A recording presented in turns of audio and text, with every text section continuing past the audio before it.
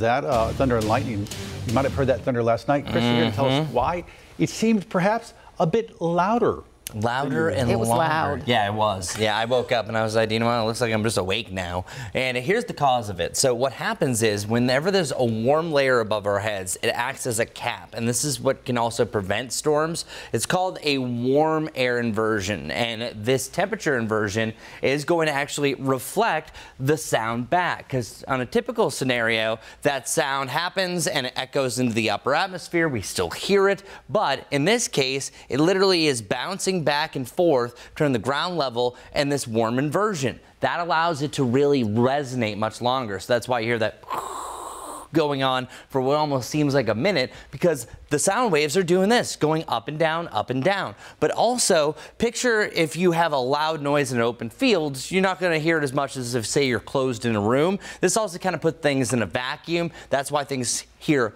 and sound much, much louder under this scenario. And I think that we have a very similar case and scenario for later on tonight. And these typically happen most commonly at night. And the reason why, all that heat from the ground starts to rise up. So that means above our heads is actually warmer than the cooler ground. And that's why all this goes down. Also, I want to bring up one other thing about lightning in general. Most commonly, the way that lightning actually forms is a connection of positive to negative ions. But in a rare case, you can have the top of the storm that's going to connect. Those are called positive lightning strikes. And it's the positive lightning strike that's 10 times stronger, lasts 10 times longer, and is also 10 times louder. So that one single bolt that hits the ground, that's the that rattles the house and has that bright, bright light, that's a positive lightning strike. And only 10% of all lightning strikes are positive, and actually they're the most deadly as well because they're just 10 times as powerful. So now you know,